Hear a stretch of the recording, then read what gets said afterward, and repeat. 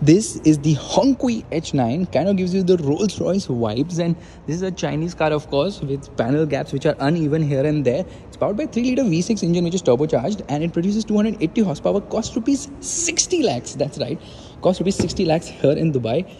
As soon as I get inside, I realize that the steering wheel is exactly okay. That is the greeting. Bentley steering wheel here. Beautiful finishing. Okay, listen to this, okay?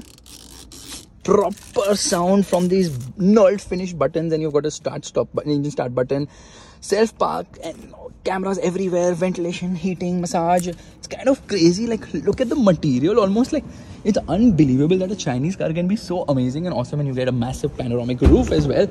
Here the rear seat experience is even better because in the center armrest you get so many buttons, like million buttons here, and this thing opens, and like screens and whatnot, you get 10-inch screens as well. And this is how it looks from the rear. Worth it or not? No.